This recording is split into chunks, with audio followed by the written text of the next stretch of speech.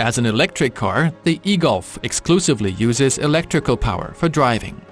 The new e-Golf offers even more power, more safety, and more features.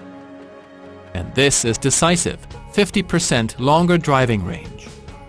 Its high-voltage battery now stores even more energy. It offers a capacity of 35.8 kilowatt-hours within the same mounting space. That is 11.6 more than its predecessor. This is possible thanks to new cell technology, improved materials with greater energy density, and better utilization of cell volume. This now suffices for 300 kilometers based on a standard driving cycle. The practical range in relevant customer operation averaged over a year is around 200 kilometers, depending on driving style, outside temperature, and the use of electrical consumers in the vehicle. Its electric motor now has an output of 100 kilowatts and applies an ample torque of 290 Newton-meters to the front wheels.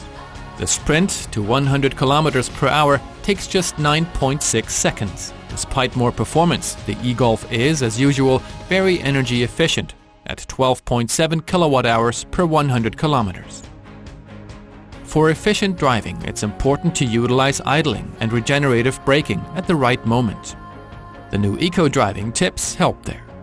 Map data is used to give the driver specific tips on when to release the accelerator pedal and thereby save electricity.